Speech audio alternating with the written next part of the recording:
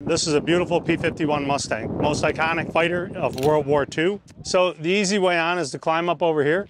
So you go left foot, right foot, and then you can step right on the wing. You can see it's very cozy. At the widest point, the outside of the fuselage is only 35 inches. The Mustang was developed during the war for the British with a natural laminar flow wing. They called it a pursuit airplane, and it was used for primarily air-to-air combat role. And it first flew with an Allison engine, which had terrific low-level performance, but not high-level. The Brits put a Rolls-Royce Merlin engine into the airplane, a winning combination. Terrific at high altitude and low altitude. It really was a turning point in the war when this airplane started flying in Europe. The Rolls-Royce Merlin engine that's in here, built by Packard Car Company, it's a V12, 1,650 cubic inches, and it puts out about 1,500 horsepower, driving that massive 11-foot 2-inch prop, 450 pounds. Massive gyroscopic effect that we work with when we're flying this and maneuvering as well.